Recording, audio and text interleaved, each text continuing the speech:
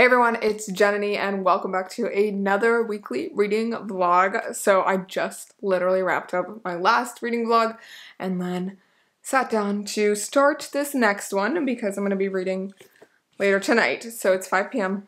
on Tuesday, October 12th.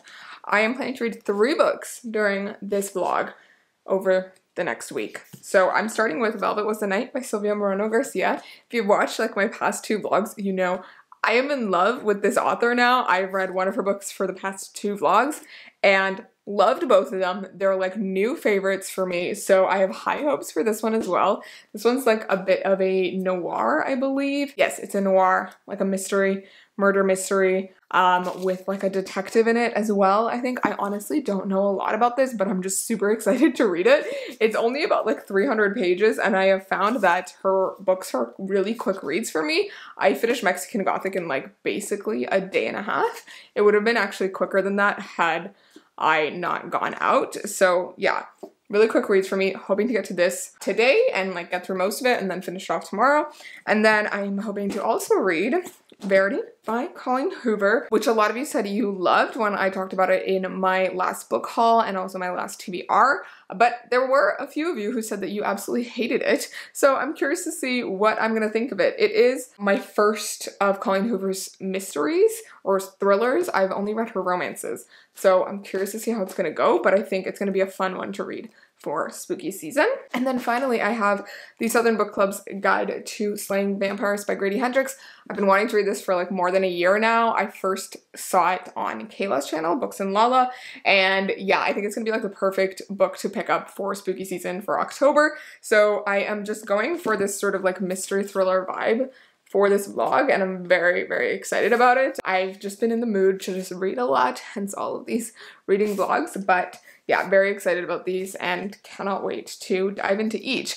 I will update you along the way throughout the week, but I did want to give a little reminder for those of you who don't know or haven't heard yet or haven't watched my previous videos where I mentioned this.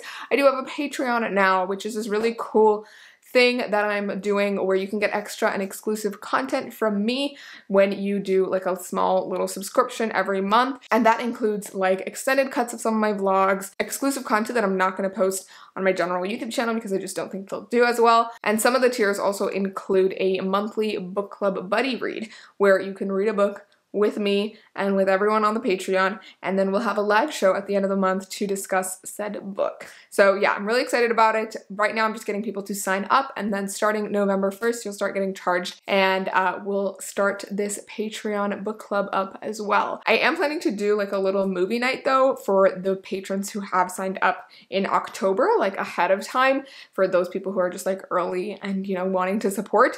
And I appreciate all of you who have already signed up because that is just so amazing, and it's just like a really great way to support me and help me continue making content for you guys. So yeah, gonna be doing that little movie night. I don't know if this vlog will be up before that happens, but if it isn't, I will try to include a bit of the behind the scenes and the movie night in this vlog so you can see.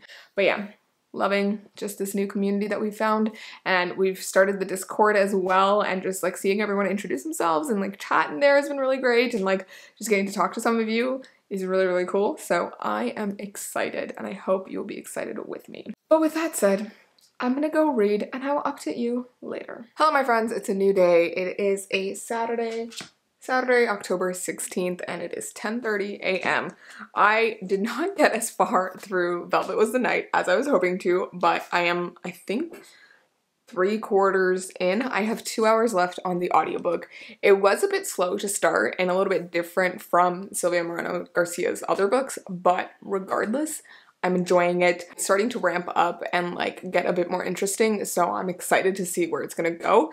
I definitely think it's not gonna be one of my favorite of her books, but still an enjoyable time. I do feel like the mystery sort of takes a while to get started, so in that way it just like sort of started with the characters and then moved into the mystery, which made for sort of a slower beginning, but regardless, still enjoying it. And then literally this morning I was like, oh, you know, I wonder what other books she has. You know, maybe I should try picking up one of the other ones because I know she has another book called Gods of Jade and Shadow. So I was searching up that one. The concept of that one seems super, super interesting because it seems like a full-on fantasy. But then I was going through the Goodreads reviews of that, and I saw Rick Riordan had posted a Goodreads review of Gods of Jade and Shadow, and he was like, I loved her previous vampire novel, Certain Dark Things. And I was like, Sylvia Moreno Garcia has a vampire novel and I'm not reading it in October? What is going on? So I was very, very bothered by the fact that I did not know this. So right now I'm debating whether I should go to the bookstore and grab Certain Dark Things to also read this month. Probably not in this vlog, but sometime this month, hopefully before the end, because I was reading the description of it and I was like, this sounds so freaking cool. Now I'm really intrigued. So I'm probably gonna be grabbing that at some point this week. Either I'm gonna order it online or I'm gonna go into the store and grab it, and hopefully I'll take you along. Other than that, I'm just finishing this up and then probably starting Verity next. And then I also recently got a new webcam, which I'm very excited about. So I'm gonna be testing that out because I have a bunch of live shows hopefully coming soon for, you know, Patreon, which you guys should definitely go check out. The link is down below if you want to get like exclusive extra perks from me. And we also have like a monthly book club, but I'm also potentially working on something else to come in the future that might also involve some live shows. So I'm excited about that. And as you can see, my room is like a complete mess. So I'm probably going to be cleaning that up. And that's what's on the docket today. I will update you later when I am done. Velvet Was the Night. Hello, my friends. It's a little bit later. It's about 3 p.m. I just had lunch and I did just watch the beginning of the first episode of You, which I have watched the previous seasons. I kind of like binged them when they came out, and it's like the trashy type of television that like is just fun to watch sometimes. So yeah, I watched the beginning of that, but it's like sort of slow to start. So I think I'll probably watch it later when I have more time to binge. But I did also, before lunch, finish Velvet Was the Night by Sylvia Moreno Garcia. So as I was kind of saying before, this was a little bit different than what I expected. I think the author really explains it well in her afterword. So she says, basically, let me find the page.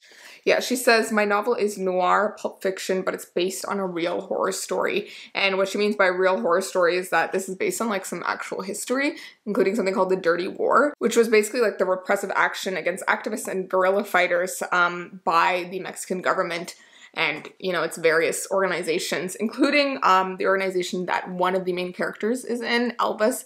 He's part of the Hawks, which are these like people who were trained by Mexican authorities with the support of the CIA, who were meant to sort of squash any sort of dissent and, you know, stop the spread of communism in Mexico. And that's like a really big theme in the book. And I feel like the politics in the book is sort of the main point, which is one of the reasons why it was like a little bit different from what I expected, but I think like it's not the fault of the book, it was just like a fault of my expectations.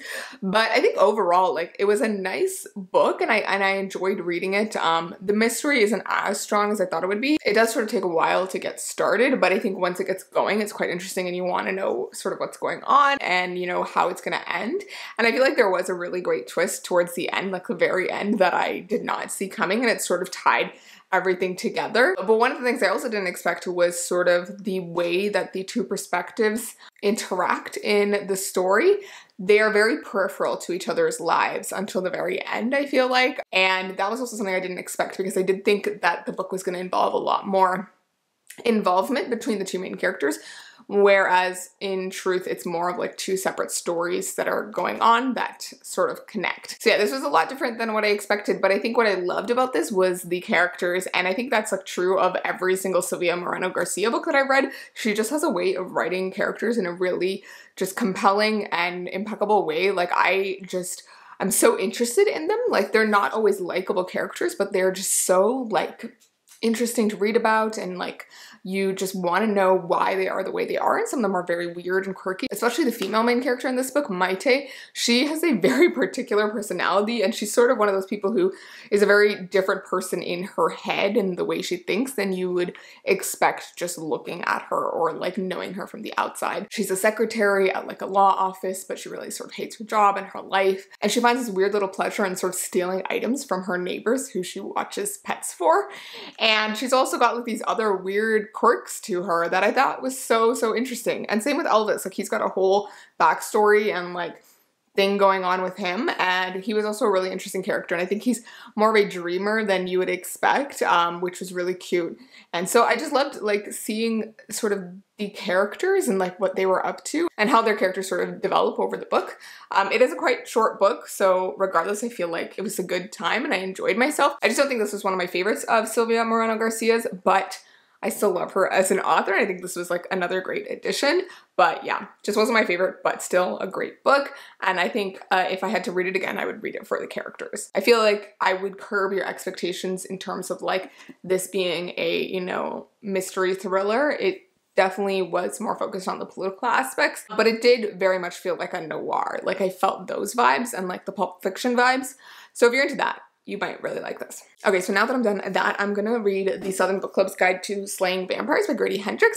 And I actually just did start this. I'm like on the first chapter, so not far. But I thought it was really cool because I was reading sort of the introduction to the book that the author wrote.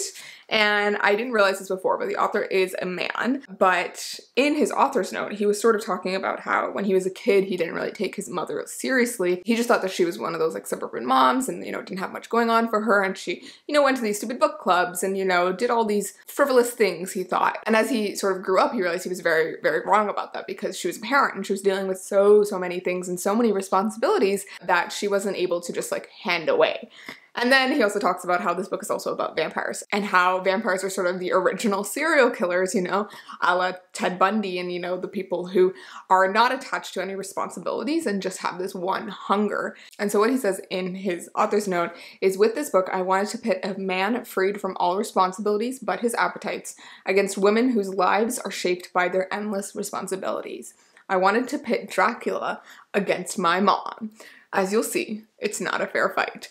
And I just loved that. After I read that, I was like, oh my God, I'm so excited to read this. Like just the idea of like, you know, Dracula versus his mom. I just think that that's such a cute idea. And also seems like a really compelling one. And I like how he's sort of thinking of, you know, Dracula and vampires as sort of serial killers, and it sort of connects to the sort of premise of the book of this like, you know, stranger coming into town and people going missing. And it's just like the vampire sort of the metaphor for the predator or the serial killer or whatever it is. So this seems like it's going to be a lot of fun. I'm already liking the voice, and it sort of started out with Patricia, our main character, Patricia Campbell. She's this woman, she's like struggling with taking care of her family and all of the multiple responsibilities that she has. And she's been part of this sort of like really posh book club in her town run by this woman who is like, you know, very bent on doing things her way and, you know, reading classics that are really boring and everything.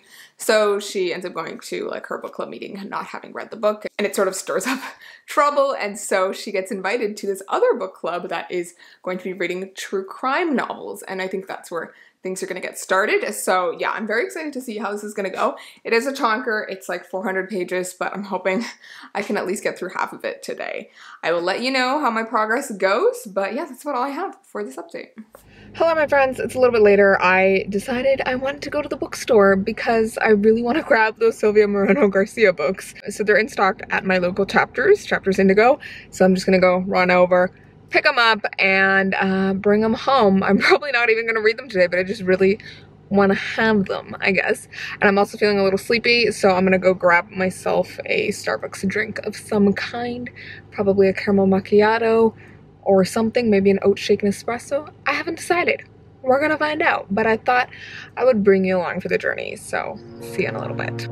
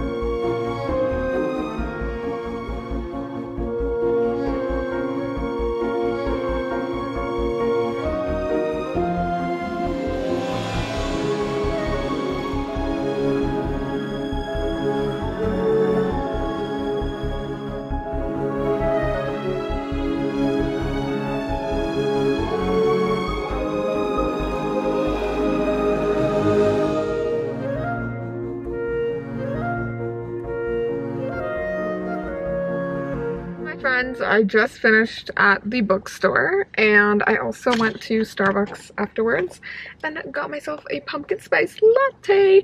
And actually I haven't had one of these in like a year, and to be honest, I've only had this once before in my life. So I can't really remember what I thought of it last time I got it, like basically a year ago for the first time in my life. And I thought, you know what?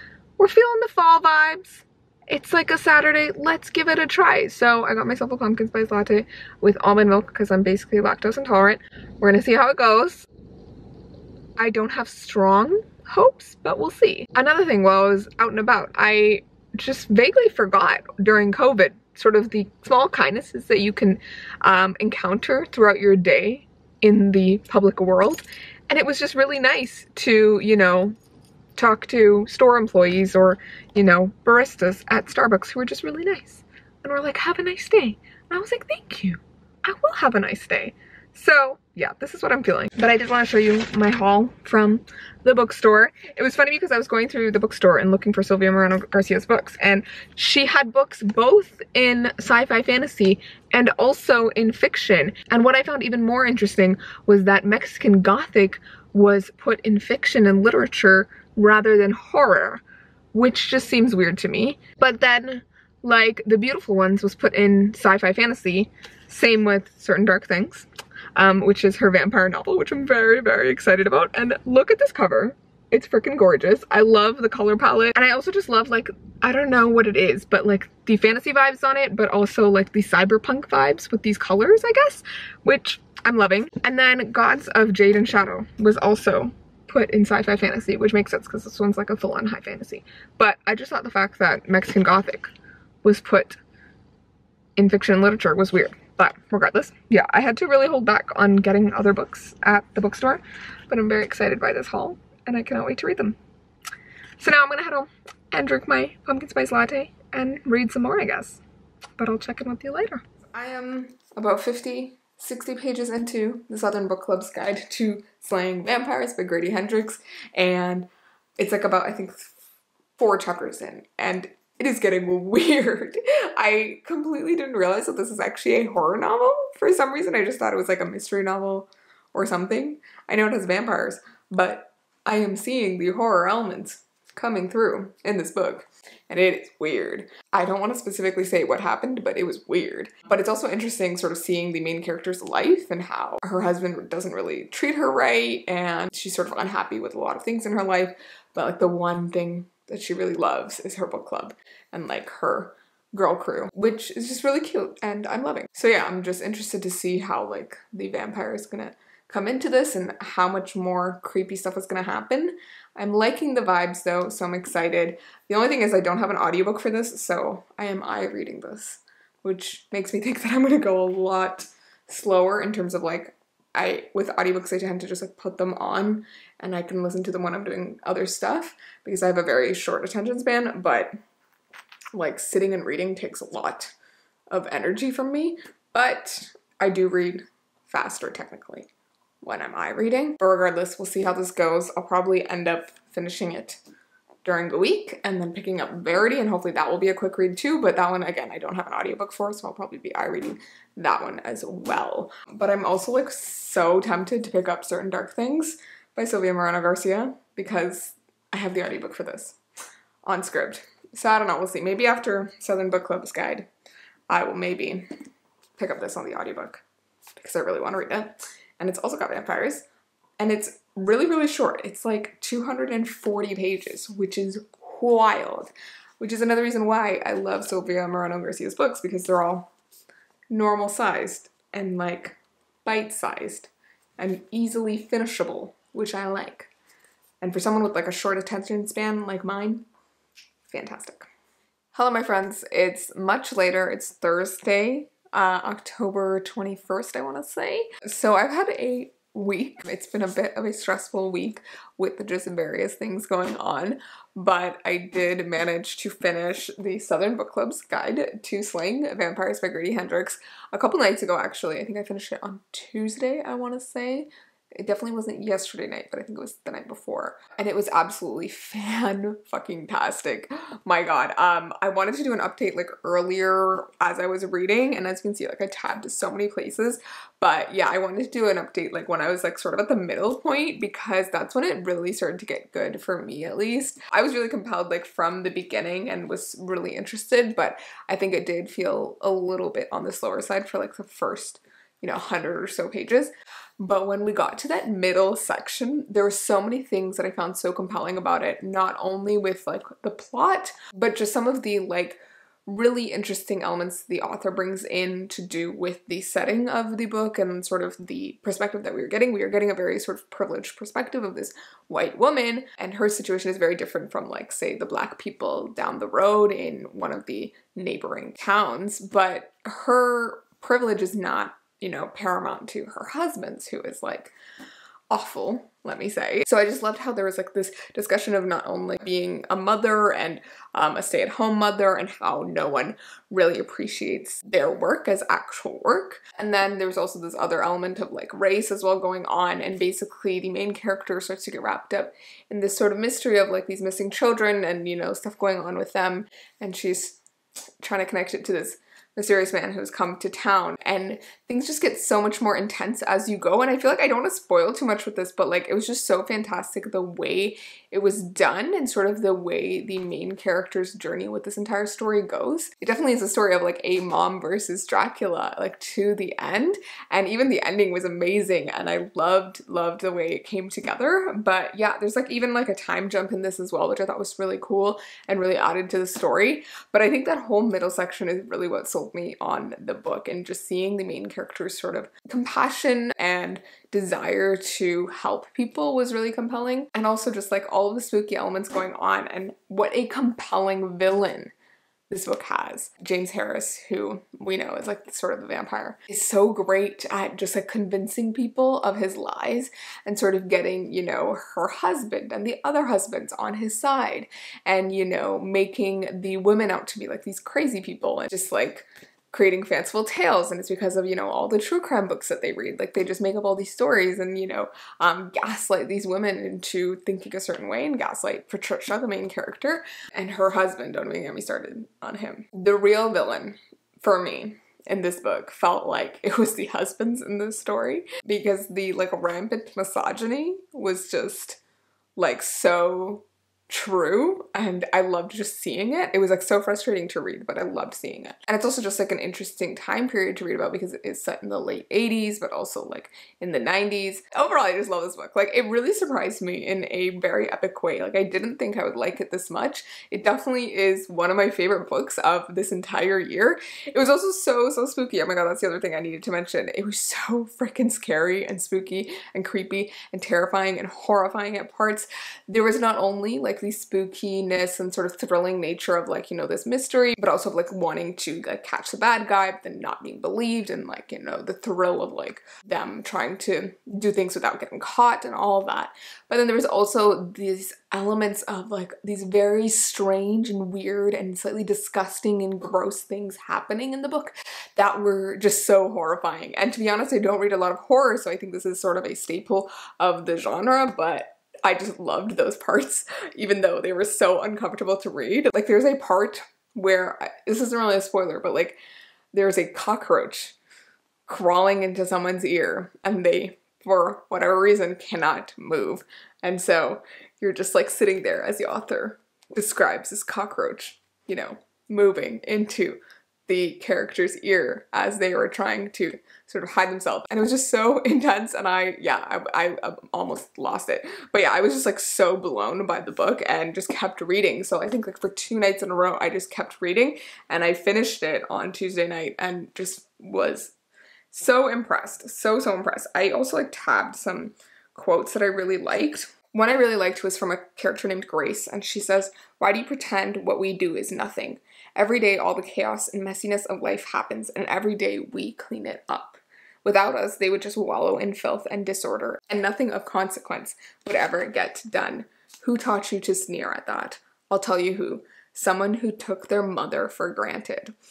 I love that quote because it really sort of embodies to me this whole idea of what the author was sort of trying to portray. The fact that he, you know, didn't appreciate his mother growing up, and then sort of pitting her against Dracula in this book and showing how she is stronger than, you know, they all took her for. She is so much more to her than they ever thought she did. And also she's been doing this. She's been dealing with chaos and messiness and all of this all her life, and she can do basically anything. So another thing I really love is how the book sort of takes the idea of vampires and really compares it to the idea of a serial killer and like predatory men who get away with these things because people just continue to justify their actions, continue to, you know, believe them because they are a straight white man. And so there's this quote where Patricia, the main character, basically says, "Isn't that how every serial killer gets away with it for so long? Everyone ignores the little things, and Ted Bundy keeps killing women until finally someone does what they should have done in the first place and connects the little things that didn't add up. But by then, it's too late." This is her saying this after, you know, another character is just trying to justify all of these things going on. And it's just like a really interesting sort of concept. Obviously, you want to give people the benefit of the doubt, but it's also like when all these things start racking up, why don't we trust ourselves to believe them? And the book sort of connects it to race as well, about how like people wouldn't, you know, bat an eye about accusing like a man of color, but, you know, because this guy is a white man, like everyone just lets all of his actions slide. And actually there's a moment where the vampire character himself points this out, that, you know, because he's a white man, he's gotten away with so many things. And it's like, well, I wonder why. So yeah, it's just so interesting. Like, I think this was just such a great book. It had such great commentary, but also it was super spooky and perfect for Halloween. And it also just had like some really great commentary on like motherhood and like the power of being a mother, and just like some really good plot as well. Like, I think it was very well plotted, and like the pacing was really good too, except for like that beginning section where it was like a little slow to start.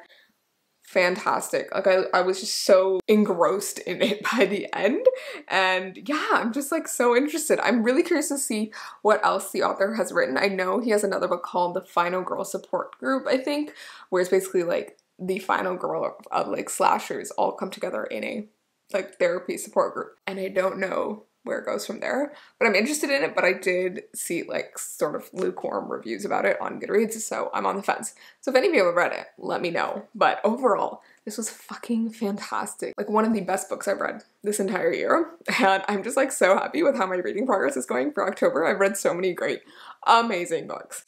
But yeah, that was like sort of what I was reading this week. I was planning to start Certain Dark Things by Sofia Moreno Garcia instead of Verity, because I wasn't really in the mood for Verity.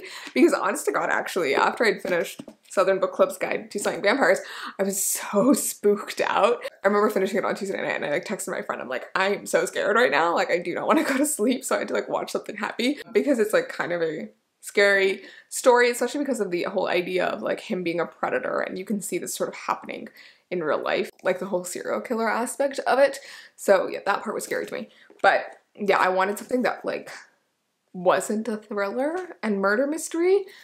And this is a vampire book, which I thought would be really fun. And also I wanted to read more Sofia Moreno Garcia. But I do think that I would like to stop the vlog here so that I can start the next one. I think I may leave this for later, or if I have time to binge this today or tomorrow, I might. But otherwise, I'm planning to read The Year of the Witching by Alexis Henderson and White Smoke by Tiffany D. Jackson in my next reading vlog. This is the reading vlog that's gonna span right over the last week before Halloween, and it might bleed into Halloween as well, and I thought that these two seem like the perfect reads for them. This one's a witchy book, and then this one is a haunted house story, so this is definitely the one I want to be reading around Halloween time. So yeah, I'm really excited for these ones, and I think they're going to be a lot of fun. They both are YA as well, I believe.